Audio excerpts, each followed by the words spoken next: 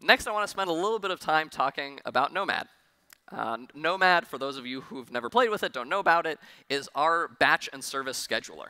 And so its goal is really to enable you to specify whatever your workload is, whether it's a cron job that you want to run every hour, whether it's a Spark job that it's doing big data processing, whether it's a long-running service, and just specify at a very high level what you want Nomad to do, and then Nomad to abstract the details of how to run it, where to run it, all of those details. As you might imagine, for a system that's trying to do all of these things, there's an incredible number of asks. There's so many things people want the system to do. I want rolling deploys. I want blue-green. I want canaries. I want manual promotion. I want Datadog, Prometheus, so on and so forth. The sort of surface area of what people want, because this thing sits so core to the data center, is broad. And so we've been super busy adding all of that. So Nomad, this is just a small set of the things it has gained in the last year. It's been sort of an incredible march to roll out all of these features. And so I'm super, super excited to welcome Mohit Arora on stage to talk about how Jet.com is using Nomad.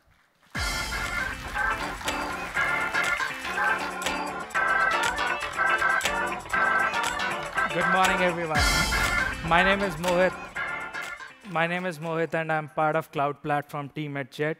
For those of you who are not familiar about Jet, Jet is an e-commerce company based out of New Jersey. We are part of Walmart family now. Jet was acquired by Walmart late last year.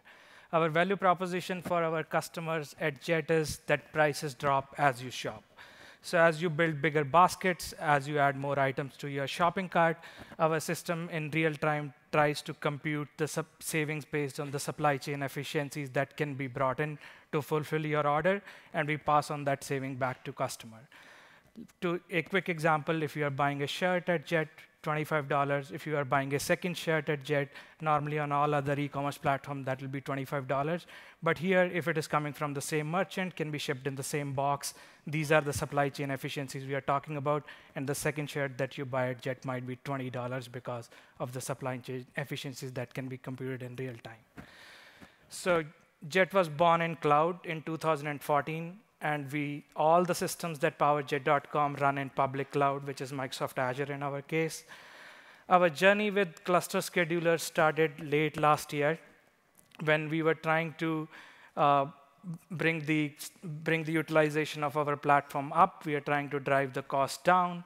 So we were trying to compare all the schedulers which are out there in the market, and we ended up comparing Nomad and some other schedulers which are available. So all these distributed schedulers promise you similar things, but Nomad won for us primarily because of these 4 things. So first is cross-platform. So our applications are built in F#, and our cloud platform tools are written in Golang. So our F# services run in Windows in production. So we wanted to have a distributed scheduler which can support both Windows and Linux, and Nomad was the clear winner for us. The second is flexibility.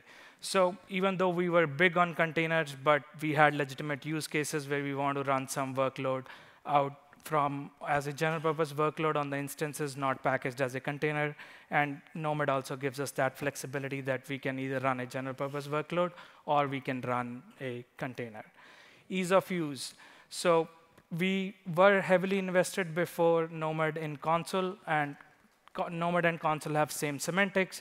So we already knew how to run console in production. When we tried Nomad out, it was pretty easy to get started with. So that also played a factor in our decision. The last is the fantastic console and Vault integration. As I said, we had a long list of use cases that we drive out of console. And Nomad has out-of-the-box integration with both console and Vault. And that was also a factor when we were making a decision. So after we picked Nomad, we built an ecosystem around it. So we never exposed Nomad directly to developers. So what we essentially ended up doing is that we built a tool in front of Nomad, and all we ask developers to do is in their version control system, they check in a file called manifest file, a couple of manifest files. One is service manifest file. But essentially, a service manifest is what your service is, what our health check of its service, of that service. And then the deployment manifest file. Deployment manifest talks about how do you want to deploy that service, if it needs to be co-located with other services, and all that. And the rest of the magic is done by this tool that we have built, which we call Gizmo, in front of Nomad. Gizmo does all the stuff, and then ultimately it creates a Nomad file that it deploys on the Nomad cluster. So when we kind of took this Nomad as a platform, and on top of that, this tooling, we exposed it to developers, these were the immediate benefits that we saw. The first is continuous delivery story. Developers love the fact that they can define how their services needs to be deployed in version control system, and then rest of the stuff is taken care for them by Gizmo, but they can go back to their version control system and run the next run of the build, and it'll update the configuration for them. The second important win for the app dev team was geo-redundancy story. So in Jet, we run services in multiple modes. Some of them we call hot, like depending on what it is doing, or hot, warm, hot, cold. So if you are writing a service, it has to opt for one of these models, which further defines how it will be deployed on multiple regions that we run out of. So with this journey, in the manifest files, developers can pretty much define which mode they want to run their service in, and everything else is taken care for them, and they love this fact. Scaling. So before Nomad, if the app dev teams are worrying about scaling, they are worrying about the compute infrastructure as well. So in this offering, what we have for them is that we have a separate process which keeps monitoring the Nomad infrastructure, and if it needs to be scaled up, it scales that up. And developers pretty much have the guarantee that if they need to scale their service up, it'll be pretty quick scaling effort for them because the infrastructure is already scaled up for them. They don't have to worry about it.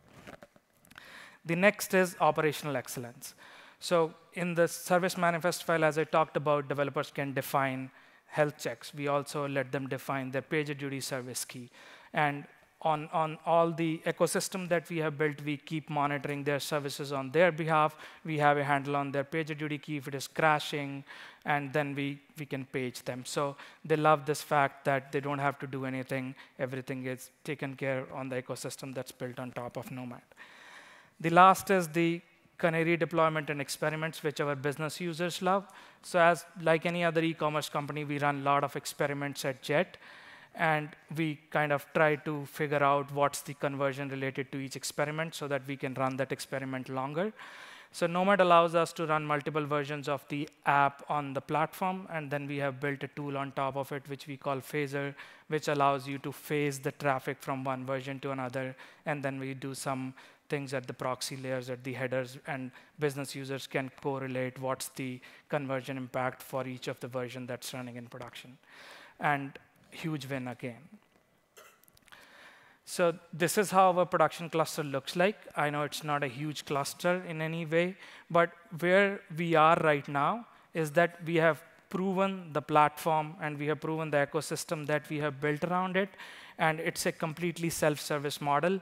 And at this point of time, there's a greater push within the company to move all the services which are not data stores on top of Nomad. And before holidays, the idea is to run everything that we accept data stores on top of Nomad. And in early November, I expect this number to be going up close to 400 nodes. And as we speak, 50%, we have already migrated the front end, which is a Node app for Jet.com on Nomad, and we have phased 50% of our traffic on that version of the application. And before holidays, we plan to go 100%, and all other services, even though they are not serving customers directly, will also be running on top of Nomad. And so, yeah, that's it. Do check us out during holidays. We'll have some great deals going on as well, and the platform, and the platform will also be running on Nomad. Thank you.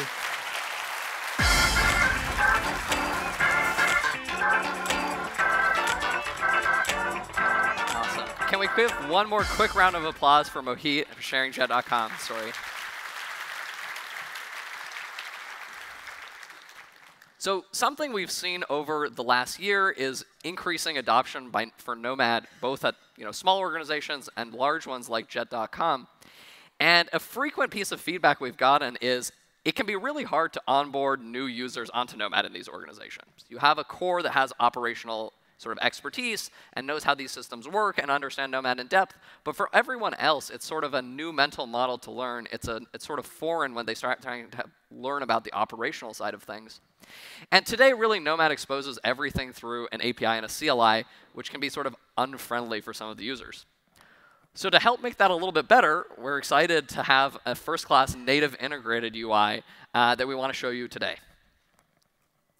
So this will operate very, very similar to the console UI if you've ever used that. It'll be integrated into the binary. You just flip a single flag, and it'll be served from the same set of processes. And now you get a native experience that we're committed to adding support for all of Nomad's features. I'm just going to show through a few of the screenshots of it. It's a much richer interface. I recommend downloading and playing with it. But here it gives you a feeling for what it's like when you have multiple jobs running on the system. And at a glance, you can see what type of job it is, the priority, what state the various allocations of the system are in. On the other side is what we get if we drill into a particular job, if we want to understand what's going on with this particular application. And here it's sort of highlighting one of the features that we shipped earlier this year, which is Nomad's ability to do canary deployments. So in this case, the application is sort of canarying one of its instances to run the new version, and it's waiting for an operator to come in and do a manual promotion. So it's deployed out the new canary, it's running, and it's just saying, whenever you're ready, give me the go, and we'll continue the rollout of the rest of the service. And so this is an example of the kind of things that we want to make more visually obvious to users, make it easier for developers who are self-servicing and doing canary deploys to be able to do that on their own. Here's an example of another feature we shipped earlier this year, which is multiple job versions. So now Nomad will track the last few versions of a job. And one of the reasons we're doing that is so that we can show you what's changed. So if there's an anomaly in the performance, the service isn't acting exactly as you expect, or maybe it's acting better than you expect, and you want to know what changed, why is this happening, you can go into Nomad's interface and ask it to basically show you the delta. What's changed between these two job definitions? It might be something as simple as just the version of the job. It might be that the resource allocated to it is different. But now you can sort of drill in and see these versions. And if something's wrong and you don't like the current version, you can push a button and revert back to a previous definition of the job. On the other side, you see what it looks like when multiple jobs are running on a single node. So this is sort of a node-oriented view of the cluster as opposed to a job-oriented view. So what Nomad is doing in the background to increase resource utilization, to solve the problem that folks like Jet.com are saying, is it's trying to bin pack multiple applications onto the same node. Typically, what we see in most clusters is less than 5% utilization in a world without schedulers, and most of these resources are just idle. And so what Nomad's trying to do is understand what are all the resources available and try and fill that in to get you much higher than 5% resource utilization. And so because you'll be multi-tenant, you can look at an app, at a node, and understand what are all the different jobs and services that are being serviced by this particular node. There's a lot more in the Nomad UI. I only had time to show off a few of its features. It's available now, so please download it, play with it, and give us any feedback you have on how to improve it. Another thing we talk about all the time with Nomad is this separation between the concerns of developers and the concerns of operators. So from an operator side, we'd like to be able to stand up this cluster, make sure it has enough capacity, run the developer jobs, that it's healthy and available. But then we want to be decoupled from what the developers are trying to do. Whether they're trying to submit a new job, whether updating a version of a job, scaling up, scaling down, rolling back, whatever it is that they're doing, we don't necessarily want to be tightly coupled in this capacity as being an operator.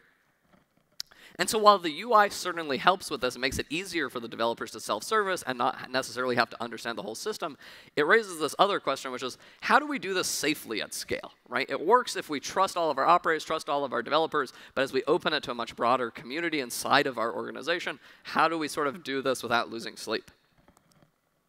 So to make that a lot easier, today we're also announcing Nomad's ACL system. This is building on top of what we've learned with Console's ACL system and Vault's ACL system. And so there's a few sort of twists. It's a little bit different from both of them, but sort of conceptually very similar. At the heart of it is a set of role-based ACL policies. So we can define what are roles for our developers, what are roles for our operators, what are roles for our DBAs. And with each of these roles, to give out sort of these very fine-grained capabilities. So we can decide maybe our developers are able to submit a job and update a job, but not able to access the logs that those systems are generating because they might contain PII data or sensitive data being logged out to disk. So you have this very fine-grained capability system that lets you dole out exactly the kind of permission a developer or operator needs to interface with the system. Those then get tied back into ACL tokens, which can be used to make requests to the system. And so because we're announcing the UI with it at the same time, this is natively integrated. So if you're using the ACL system with the UI, developers can put in their credential and just interact with the system like normal, and the UI will take care of threading through the credentials correctly. So that's all we have for the Nomad ACL system. There's a lot more detail of it. If you want the gory guts, all of the documentation will be up to date. And all of this is available as part of the Nomad 07 beta. This includes both the UI as well as the ACL system and a lot of other features that is available today. Something we talked about for the first time last year was what we called the Nomad Billion Container Challenge. And so when we were designing Nomad initially, we really wanted to make sure that this is a system that would scale with our users, that they don't have to architect around it. So when folks like Jet.com go from 10% traffic to 100% traffic, they don't have to have that moment of, oh shoot, now we're re-architecting around the core element of our system. And so what we wanted to do was design it with a benchmark, a sort of stress test in mind that we thought was obscene enough that nobody would ever hit it. And so we're like, million containers, no one's ever going to need anything more than this. Let's set this as our design benchmark.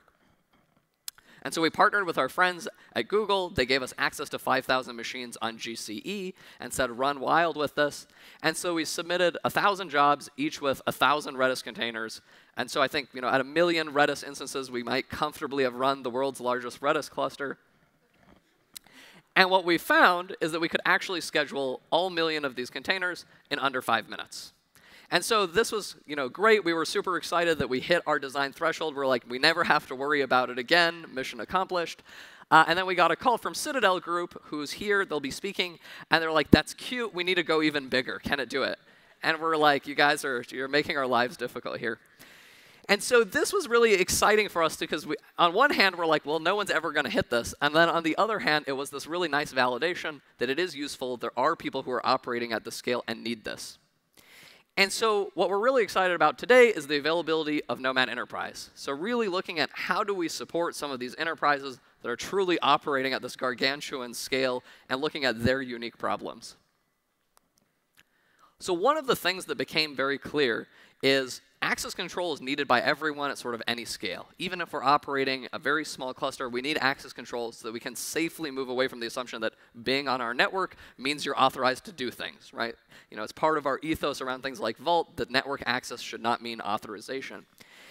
But going even further than that, what we've heard from some of these organizations is they're not really one organization. They're actually many different lines of business sort of housed under one roof. And so they need to go even further than just having an access control system and have native ability to multi-tenant a single shared cluster. So as part of that, Nomad Enterprise adds the support for native namespacing. So now you can have separate namespaces for lines of business A, B, and C, and each of these things looks like a virtual cluster in and of themselves. They have their own sort of view of the cluster. And so this lets them much more easily multi-tenantly share a single cluster. Now, it's not enough just to split it into what looks like a virtual cluster, because you still have to worry about quality of service. You don't want one line of business to consume all the resources of this shared cluster and starve the other lines of business of resources. So attached to those namespaces is the ability to quota each namespace to a specific amount of resource utilization. So this way, line of business A can consume their resources and do it safely without impacting line of business B's ability to do what they need to do. And all of this is supported with Nomad's native multi-region support. So whether you're using Nomad just to submit jobs across multiple regions, if you enable ACLs, we replicate policies and manage those globally. If you define namespaces or quotas, those are all managed globally and support the multi-region setup of Nomad. And so that's all we have for Nomad. At this point, I'd like to welcome Mitchell Hashimoto back onto the stage. Thank you guys so much.